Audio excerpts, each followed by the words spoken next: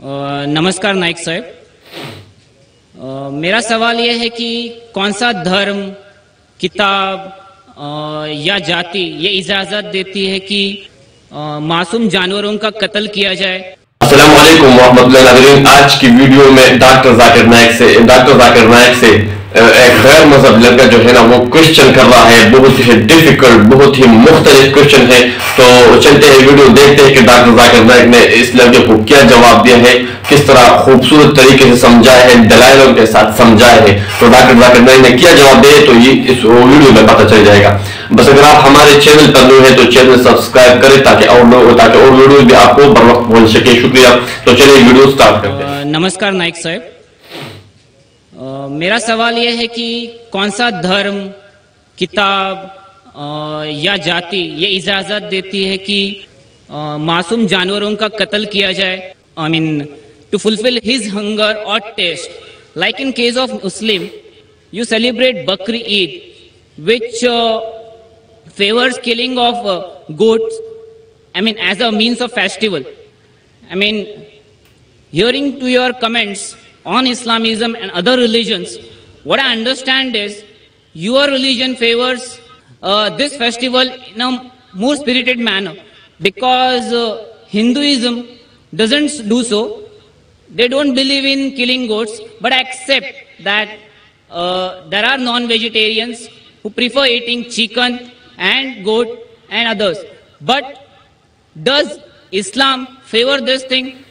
भाई साहब का बहुत अच्छा सवाल है। भाई साहब ने पूछा है पहले कि कौन सा मजहब है जो मासूम जानवरों को कत्ल करने की इजाजत देता है। फिर उसने कहा कि इस्लाम में आप जानवर का कत्ल करते हैं, आप नॉनवेज खाते हैं, हिंदू धर्म में इसकी मुमानियत है। आपका सवाल है कौन सा मजहब। पहले मैं इस्लाम का जिक्र करूंगा, बाद में इंशाअल्लाह दिगर मजहब का भी जिक्र करूंगा।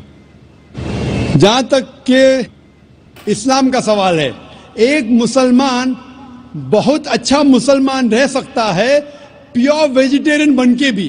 इस्लाम में जरूरी नहीं है कि आपको नॉनवेज खाना चाहिए, फर्ज नहीं है। और आप जानते हैं कि ये हमारा दूसरा कॉन्फ्रेंस है इस बड़े मैदान में, सुमैया ग्राउंड में। लास्ट ईयर ये सुमैया ट्रस्ट है, माशाल्लाह बहुत अच्छे लोग हैं। एक हफ्ता पहले कॉन्फ्रेंस के पहले कहा कि हम नॉनवेज में नहीं मानते, आप नॉनवेज इस मैदान पे सर्व नहीं कर सकते। हमने कहा कि हम 9 महीने पहले बुक कर चुके हैं, एक हफ्ते पहले आप बोलते ऑलरेडी स्टॉल दे चुके, ये नामुमकिन है। तो उनने अल्हम्दुलिल्लाह सुम्मा अल्हम्दुलिल्लाह हमारी बात रखी और लास्ट ईयर हमें नॉनवेज खाने की इजाजत दी।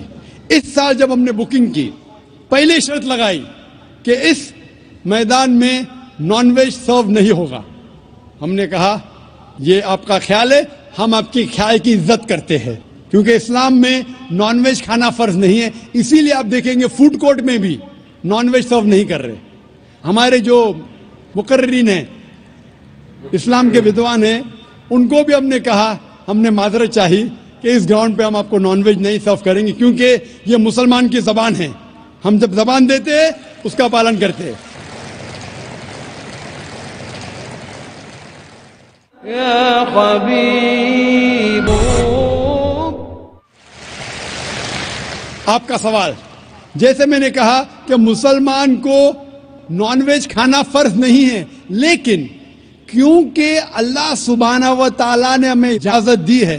कुरान मजीद में लिखा है सूरह माइदा सूरा नंबर 5 आयत नंबर 1 में कि वो जानवर जो आपके लिए हलाल है, 4 पांव के जो आपके लिए हलाल है, उसको आप खा सकते हैं। लिखा है सूरह नहल में सूरा नंबर 16 आयत नंबर 5 में भी कि वो जानवर जो आपके लिए हलाल है उसका गोश्त आप खा सकते हैं। ये लिखा है सूरह मोमिनून में सूरा नंबर 23 आयत नंबर 18 में भी। कई जगह लिखा है कि आप हलाल जानवर का गोश्त खा सकते हैं। जब कुरान मजीद में हमारे खालिक, हमारा रब, हमारा अल्लाह सुब्हानहू व तआला परमिशन देता है तो हम क्यों ना खाएं। आज की साइंस ये कहती है कि वेजिटेबल्स में टोटल प्रोटीन नहीं है। हमारा जो जिस्म है, इंसानी जिस्म, इसके अंदर 8 अमाइनो एसिड्स नहीं बनते। 8 अमाइनो एसिड्स बाहर के फूड, बाहर के खाने में आना जरूरी है। कोई भी वेजिटेबल दुनिया में नहीं है जिसमें सारे 8 अमाइनो एसिड मौजूद है, लेकिन नॉनवेज फूड में अल्हम्दुलिल्लाह सुम्मा अल्हम्दुलिल्लाह कई नॉनवेज फूड में सारे अमाइनो एसिड जो जिस्म नहीं पैदा करता है, इसे कहते हैं इसेंशियल अमाइनो एसिड मौजूद है। इसे कहते हैं टोटल प्रोटीन। आज की साइंस ये कहती है कि nonveg food is nutritious, it is full of protein.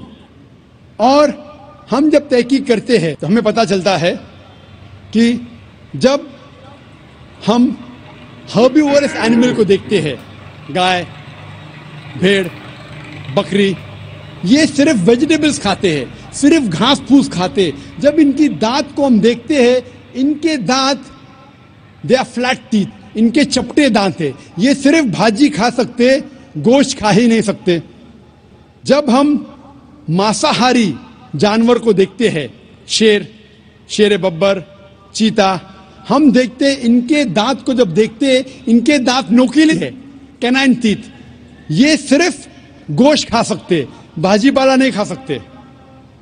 लेकिन जब हम इंसान के दांत, आप अगर जाएंगे मिरर में देखेंगे, आईने में अपने दांत, मैं देखूंगा अपने दांत, तो पता लगता है कि खुदा ने हमें चपटे दांत दिए, फ्लैट टीथ, उसके साथ साथ नोकीले दांत दिए, herbivorous teeth and carnivorous teeth. अगर ईश्वर चाहता था कि सिर्फ मैं भाजी पाला खाऊं, तो ये नोकीले दांत क्यों दिए? गोश्त खाने के लिए। आज की साइंस कहती है डाइजेस्टिव सिस्टम जो है, जो शाकाहारी जानवर के डाइजेस्टिव सिस्टम है, वो सिर्फ वेजिटेबल्स डाइजेस्ट कर सकते हैं, भाजी पाला, गोश्त को डाइजेस्ट नहीं कर सकते। लेकिन जो कार्निवोरस एनिमल्स है, कार्निवोरस जानवर है, लायन, टाइगर, लेपर्ड, वो सिर्फ गोश्त को डाइजेस्ट कर सकते, भाजी पाला डाइजेस्ट नहीं कर सकते। इंसान का डाइजेस्टिव सिस्टम है, इसमें स्मॉल इंटेस्टाइन है, इसमें लार्ज इंटेस्टाइन है। ये भाजी पाला भी डाइजेस्ट कर सकती है, गोश्त भी डाइजेस्ट कर सकती है। अगर खुदा चाहते थे कि सिर्फ हम भाजी पाला खाए, तो नॉनवेज फ्लेश डाइजेस्ट करने का डाइजेस्टिव सिस्टम क्यों दिया? क्योंकि हम फ्लेश खा सके, गोश्त खा सके। बहुत से गैर मुसलमानों को ये गलत फहमी है कि उनके मजहब में गोश्त खाना हराम है, और कई हिंदू समझते हैं कि उनके मजहब में लिखा है कि गोश्त खाना हराम है। और आपने कहा कि हमारे धर्म में गोश्त खाना हराम है। भाई साहब, आपको आपके धर्म का इल्म कम है, इसीलिए मैं कहता हूं कि हिंदुइज्म जानने के लिए हिंदू की तरफ मत देखिए, हिंदू ग्रंथ का मुताला कीजिए। जब आप हिंदू ग्रंथ का मुताला करते हैं, लिखा है मनुस्मृति में चैप्टर नंबर 5 श्लोक नंबर 30 में, उसमें लिखा है कि ईश्वर ने कुछ जानवर बनाए खाने के लिए और कुछ जानवर को खा जाने के लिए।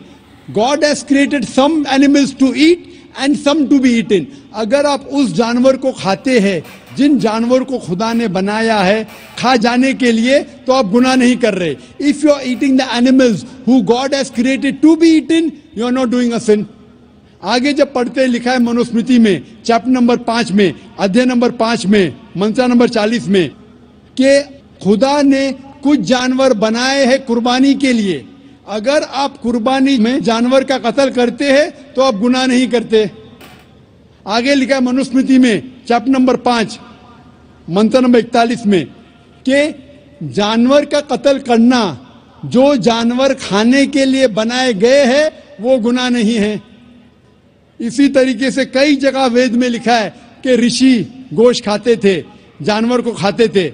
वक्त नहीं है डिटेल में बात करने का, लेकिन अगर आप महाभारत पढ़ेंगे अनुशासन पर्व चैप्टर नंबर 88, इसके अंदर युधिष्ठिर जो पांडव का एक भाई था, वो पूछता है भीष्म से कि हम यज्ञ में, पूजा में क्या खाना दे भगवान को, ईश्वर को, ताकि हमारे पुरखों को संतुष्ट मिले। तो भीष्म कहता है युधिष्ठिर से कि आप यज्ञ में अगर भाजी पाला देंगे तो हमारे बाप दादा 1 महीने के लिए खुश रहेंगे। अगर आप मच्छी देंगे 2 महीने के लिए, अगर आप खरगोश देंगे 3 महीने के लिए, अगर गोश्त देंगे तो 4 महीने के लिए, अगर आप बेकन देंगे तो 5 महीने के लिए, अगर परिंदे का गोश्त देंगे तो 6 महीने के लिए, अगर हिरन का गोश्त देंगे तो 7 महीने के लिए। पूरा मेन्यू है, माशाअल्लाह बड़ा मेन्यू है। उसके आगे लिखा है अगर आप गाय देंगे तो पूरे 1 साल के लिए हमारे बाप दादा संतुष्ट रहेंगे, और अगर गेंडा राइनोसरस देंगे तो 20 साल के लिए हमारे बाप दादा खुश रहेंगे। पूरा मेन्यू है। क्या चाहते हैं बोलो? मच्छी, खरगोश, क्या चाहते हैं बोलो? ये आपके ग्रंथ में लिखा है, मेरे ग्रंथ में नहीं। हमारे ग्रंथ में सब चीज खाने की इजाजत नहीं, सिर्फ वो चीज जो हमारे लिए हलाल है। इसी तरीके से बाइबल में भी लिखा है आप गोश्त खा सकते। अक्सर धर्म की किताबों में लिखा है कि आप गोश्त खा सकते हैं। आप मेरा अगर एक डिबेट देखेंगे जिसका मौजू था is eating non vegetarian food permitted और prohibited for a human being, क्या इंसान के लिए गोश्त खाना हलाल है या हराम है? और मैंने डिबेट किया था एक जैन के साथ जिसका नाम था रश्मिबाई जवेरी। वो इंडियन वेजिटेरियन कांग्रेस का सदर था, प्रेसिडेंट था। वो दुनिया भर घूमता है बताने के लिए कि नॉनवेज हराम है, और उसने मुझे चैलेंज किया। मैंने कहा भाई आपस में बैठ के बात करेंगे? नहीं, पब्लिक में चैलेंज किया, डिबेट करेंगे। मैंने कहा अच्छा आ बेल मुझे मार। तो मैंने कहा ठीक है भाई, पब्लिक में। बोला मैं लोग को लेके आऊंगा। मैं बोला लेके आओ। तो पाटकर हॉल के अंदर 1998 में तकरीबन 10 साल पहले डिबेट किया। वो देखेंगे, सारी डिटेल्स है। लेकिन हिंदू मजहब की किताब में ये लिखने के बाद कि गोश्त खा सकते, फिर भी कुछ हिंदू शाकाहारी क्यों हैं, वेजिटेरियन क्यों है? क्योंकि वो मुतासिर हो रहे थे बाकी फलसफे के साथ जिसमें कहा गया है नॉन वायलेंस। और कुछ जैन मानते कि ईटिंग नॉन वेज इज हराम, इज प्रोहिबिटेड। और हम जब पूछते क्यों जानवर का गोश्त खाना हराम है, तो वो कहते हैं कि घास और भाजी पाला के अंदर जिंदगी नहीं है, जानवरों में जिंदगी है। जब आप कोई जिंदगी लेते हैं, किसी का कत्ल करते, हराम है। आज साइंस तरक्की करने के बाद पता चलता है कि वेजिटेबल्स में भी जान है, भाजी पाला में भी जान है। तो वो जरा अपनी फिलॉसफी को तब्दील करते। ठीक है, हम जानते हैं कि वेजिटेबल्स में जान है, लेकिन वेजिटेबल्स डोंट फील पेन, वो दर्द को महसूस नहीं करते। जानवर दर्द को महसूस करते, इसीलिए वेजिटेबल्स खाना गुनाह नहीं है, जानवर को खाना गुनाह है। अभी साइंस तरक्की करने के बाद हमें पता लगता है कि वेजिटेबल्स को भी दर्द होता है, लेकिन ये दर्द इंसान को सुनाई नहीं देता। वेजिटेबल्स भी अफसोस करते हैं, वेजिटेबल्स भी रोते हैं, लेकिन हमें सुनाई नहीं देता।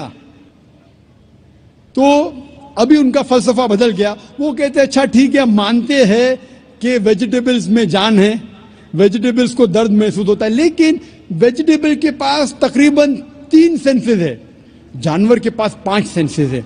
इसीलिए जानवरों की जान लेना बड़ा गुनाह है बनिस्बत वेजिटेबल्स की। मैं कहता हूं सिर्फ डिबेट के तौर पे, argument, for sake of argument, मैं आपकी बात मानता हूं। क्या वेजिटेबल्स के 3 सेंसेस है और जानवर के 5 सेंसेस है? मैं उस शख्स से सवाल करता हूं कि मान लो आपका छोटा भाई गूंगा और बहरा पैदा होता है, वो सुन नहीं सकता है, बोल नहीं सकता।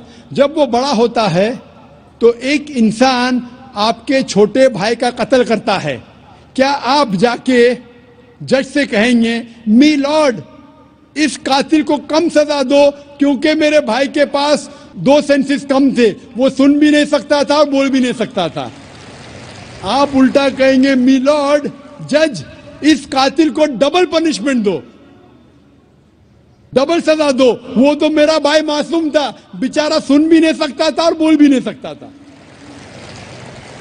इस्लाम में 2 सेंसेस कम या ज्यादा के वजह से कोई खाना हराम या हलाल नहीं होता है। जो चीज आपके लिए तैयब है वो आप खा सकते हैं।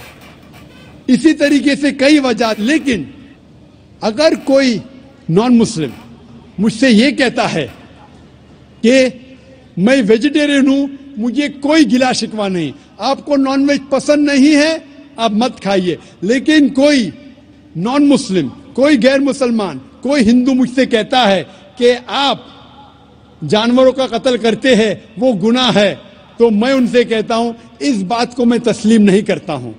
आप अगर गोश्त नहीं खाना चाहते हैं, मैं आपसे खुश हूं। अगर हिंदुस्तान में सब गैर मुस्लिम गोश्त खाने लगेंगे तो गोश्त का भाव बढ़ जाएगा। तो मुझे कोई गिला शिकवा नहीं अगर गैर मुस्लिम गोश्त नहीं खाते, लेकिन अगर मुझसे कहते हैं कि गोश्त खाना गुनाह है तो मैं ये जवाब देता हूं। अभी आपको संतुष्ट हो चुका होगा कि साइंस के मुताबिक, आपके मजहब की किताब के मुताबिक, कुरान के मुताबिक गोश्त खाने की इजाजत है सारे इंसानों को। होप द आंसर से वीडियो तो आप सब लोगों ने देख लिया, बहुत ही अमेजिंग, बहुत ही खूबसूरत वीडियो थी जो कि डॉक्टर जाकिर नाइक ने बहुत ही खूबसूरत तरीके से, बहुत ही दलाइल के साथ आंसर दिए हैं। इस तरह खूबसूरत और शानदार वीडियोस के लिए इस चैनल को सब्सक्राइब करना बिल्कुल ना भूलिएगा और इस वीडियो को शेयर कीजिए ताकि और लोगों को भी कुछ फायदा मिल जाए। शुक्रिया, तब तक के लिए अल्लाह हाफिज, अपनी दुआओं में याद रखना।